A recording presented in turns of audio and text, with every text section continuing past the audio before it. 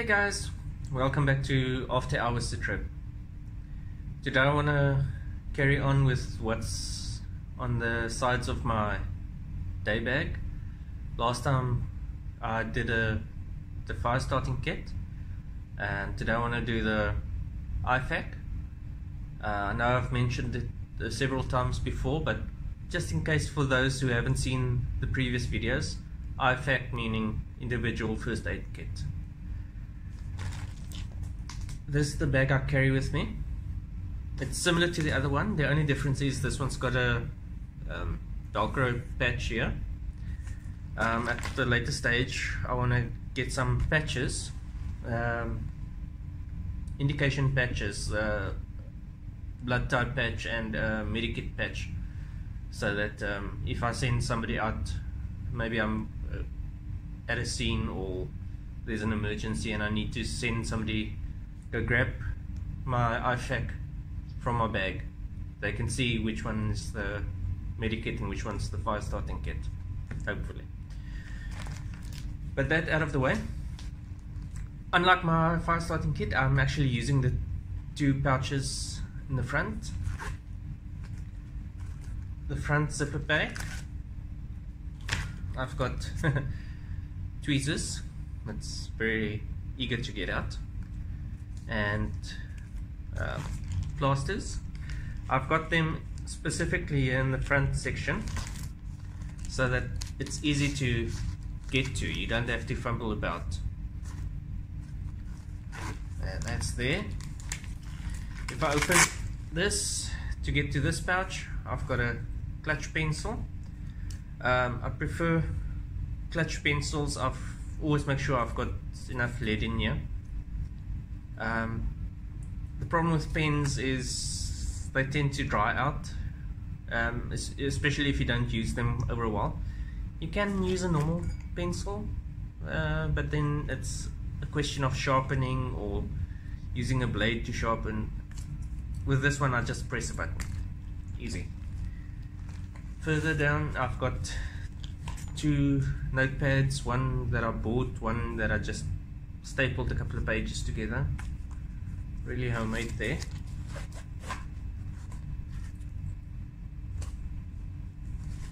Okay, in the main compartment I've got this pouch,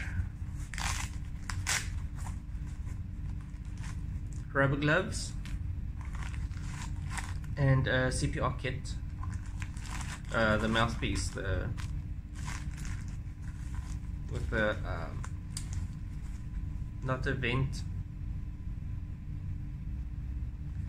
It's got some form of filter in it, so that when your patient, you're busy giving mouth to mouth, and the patient or casualty or whatever starts to vomit, and at least that doesn't go into your mouth.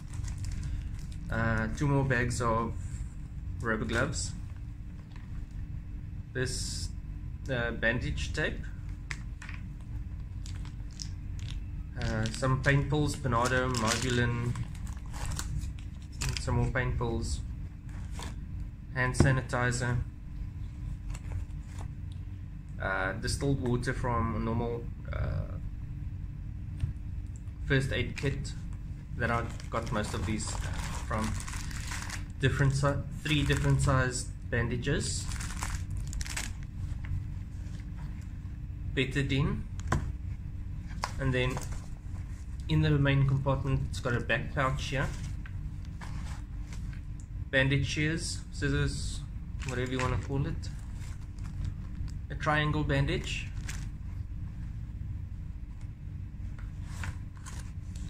two packets of sealed gauze swabs, and then two packets of burn shield, just in case.